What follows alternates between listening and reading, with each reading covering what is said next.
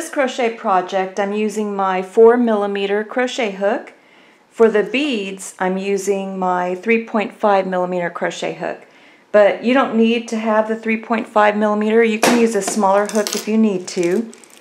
The beads that I'm using is by the Beadery, Bead Extravaganza. It's a bright mix. It comes with 2,300. And some of them have like a glittery look to them, and then others are just plain.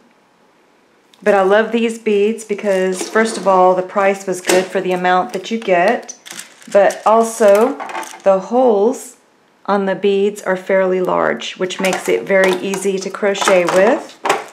So with this crochet hook, you can see that I can scoop the bead up easily. It doesn't go all the way through the crochet hook, but you don't need it to. You just need the tip of the crochet hook to fit through the bead. So you can see that when it's laying, the bead's laying on your table, you can easily scoop it up to crochet with it. So if you find beads with smaller holes, you can use a smaller crochet hook. Just make sure that the tip is able to fit through your bead. And I also have tutorials where you can use a tapestry needle if the hole is too small and you can't fit the crochet hook through. So I have crochet dolls, a crochet doll that I show how to use this method, as well as the coin purse. I have a beaded coin purse where I used a tapestry needle to bead. But on this video tutorial, I'm going to show you how to use your crochet hook for a simple, quick and easy method for crocheting beads onto your project. I also have my pair of scissors and a tapestry needle just for sewing the loose yarn ends in. I'm going to use my baby shower favor dress to demonstrate adding beads. I have a free written pattern for this on my blog, www.HelenMayCrochet.com. I'm also an Amazon affiliate, so you will find all kinds of great links for Amazon. And one of the things that you can purchase on Amazon, I give the link for these beads. Also, you'll find free trial links for Amazon. Amazon Prime, you get free movies, free music, and free shipping for a low rate. So I have some links for free trials if you want to try Amazon Prime for free. So I'm just going to join my yarn at the bottom of the dress. So you don't have to make this crochet project in order to add beads. You're going to be able to use the technique that I use for adding beads for whatever crochet project that you're making.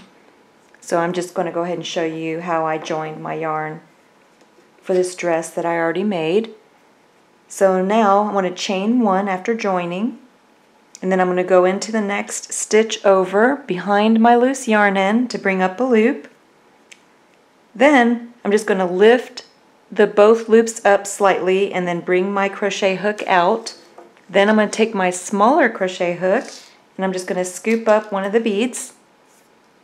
Then I'm going to take and hook the loop and then bring the bead through with my crochet hook. Then I'm going to take my regular crochet hook, go back through the loops, and then I'm going to go ahead and finish the single crochet.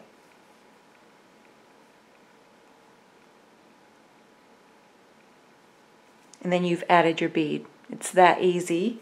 So then in the next stitch I'm going to just make a regular single crochet. And then in the next stitch I'm going to put another bead. So I'm going to show you this again. So I'm going to take and pick up my bead. I'm going to go through the loop, hook the yarn, and then bring the yarn through the bead. Then I'm going to take my crochet hook, go back through both loops, and then just cinch the loop down around the bead and then finish your single crochet. And then you're adding these beautiful beads along the bottom. So I'm going to go ahead and show you one more time. I'm going to go ahead and just snip my loose yarn end to get it out of the way.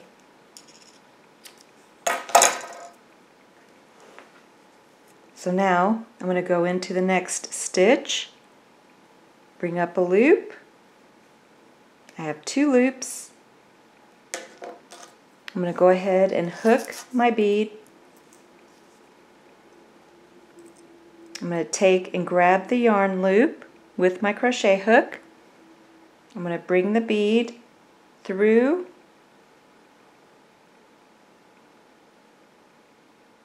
take my regular crochet hook, go back through the loops to complete the stitch. So really easy method for adding beads. So I'm going to go ahead and just make one more.